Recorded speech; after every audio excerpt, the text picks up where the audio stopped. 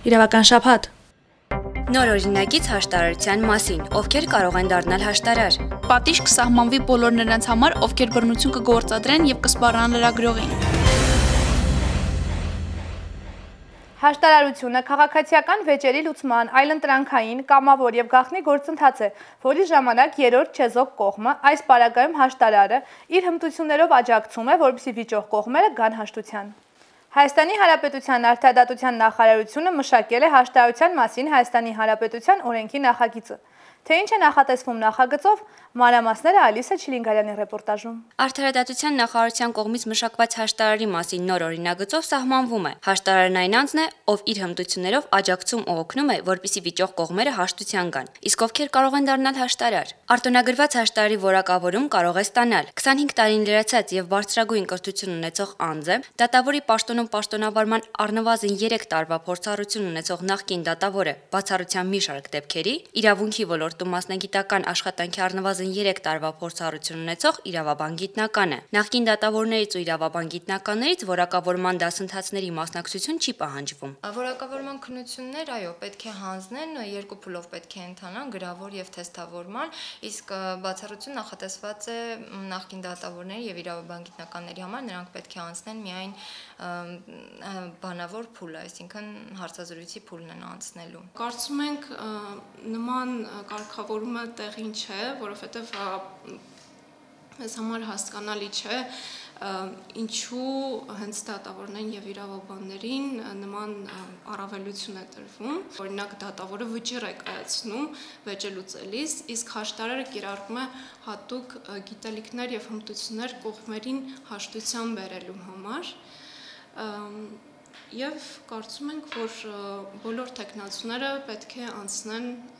դասընթացը, որպեսզի հնարավորություն ունենան ծանոթանալ եւ ձեռք բերել համապատասխան գիտելիքներ։ Հաշտարարի արտոնագիր ստանալու համար գործում է որակավորման հանձնաժողովը, որի եզրակացության հիման վրա արտահայտության նախարարը շնորհում է արտոնագիրը։ Հանձնաժողովի կազմի վերաբերյալ Մարիամ Մկրտիչյանի խոսքով հաշտարարների համայնքի կողմից մի նկատառում է արվել։ Այնտեղ ներառված է բացի նախարարության ներկայացուցիչներից, դատավորից, հոգեբանից ներառված է նաև նախկին դատավոր, մենք չենք հասկանում նախկին դատավորին հանձնաժողովներ առելու նպատակահարմարությունը, կարծում ենք ավելի կնպաստի հանձնաժողովի գործին, եթե հաշտարարների ինքնակարգավորվող կազմակերպությունից ղեկավար մարմիններից օրինակ ներկայացուցիչ լինի, որը իր փորձառությամբ եւ գիտելիքներով կնպաստի հանձնաժողովի ավելի արդյունավետ աշխատանքին։ Լուսինե Ղուկասյանը նշում է, որ արտոնագրված հաշտարարների համար նախատեսվել է նաև վերապատրաստման գործընթաց, որը նախկինում գոյություն չի ունեցել։ Պետք է պարտադիր ամենամյա 24 ժամ նվազագույնը ակադեմիական ժամ տևողությամբ վերապատրաստում անցնել, որի կարգը սահմանվում է արտահայտության նախարարի կողմից։ Առավել խիստ քրեական պատասխանատվություն կնախատեսվի լրագրողի կամ նրա մերձավոր ազգականի կյանքի կամ առողջության դեմ ուղղված վտանգավոր բռնություն գործադրելու կամ դրա սպառնալիքի համար։ Կառավարությունը հաստատեց Հայաստանի Հանրապետության արտահայտության նախարարության կողմից ներկայացված օրենքի նախագիծը։ Մանրամասները Եվգենիա Համբարձումյանի ռեպորտաժում։ Եթե լրագրողի կամ նրա մերձավոր ազգականի նկատմամբ բռնություն է գործադրվել ոչ պաշտոնատար անձի կողմից, ապա նրա արարքի համար անձը քրեական պատասխանատվության չի ենթարկվի։ Քրեական օրենսգրքում նախատեսվող փոփոխությունների համաձայն այս արարքի համար կպատժվեն բոլորը, անկախ այն բանից պաշտոնատար թե ոչ պաշտոնատար անձ են։ Պրակտիկայում նմանատիպ իրավիճակներ եղել են, երբ բռնությունը գործադրվել է հատուկ սուբյեկտի հատկանիշներ չունեցող անձի կողմից, այսինքն պաշտոնատար անձ չհանդիսացող անձի կողմից, եւ օրենսդրական նման ձևակերպումը մեզ թույլ չի տվել անձի արարքը որակել քրեական օրենսգրքի 164-րդ հոդվածի 3-րդ մասով եւ ստիպված որակվել է առաջին մասով, այսինքն ըստ էության ավելի բարձր հանրային վտանգավորություն ունեցող արարքը, որը համահունչ է 3-րդ մասում նախատեսված հանցագործության հատկանիշներին, որակվել է առաջին մասով։ Այս օրենքի նախագծում Նախագծով հանցագործությունը կատարելու համար մասնավոր անձին նույնպես կսպառնա 3-ից 7 տարվա ազատազրկում, սակայն կարևոր նախապայման է, որ արարքը կատարված լինի լրագրողի մասնագիտական գործունեությամբ պայմանավորված։ Այսինքն այս դեպքում քրեորեն պատժելի է եւ հանրային բարձր վտանգավորություն ունի եւ այն բռնությունը, որը գործադրվել է անձամբ լրագրողի նկատմամբ եւ այն բռնությունը, որը գործադրվել է վերջինիս մերձավոր ազգականի, օրինակ նրա երեխայի նկատմամբ, եթե դա պայմանավորված է եղել լրագրողի մասնագիտական, օրինական մասնագիտական գործունեությամբ։ Փաստաբան Կարեն Տոնոյանի խոսքով այս փոփոխություններով կլրացվի օրենքի բացը, որն ակնհայտ էր եւ դատական պրակտիկայում շատ խնդիրներ էր առաջացնում։ Եթե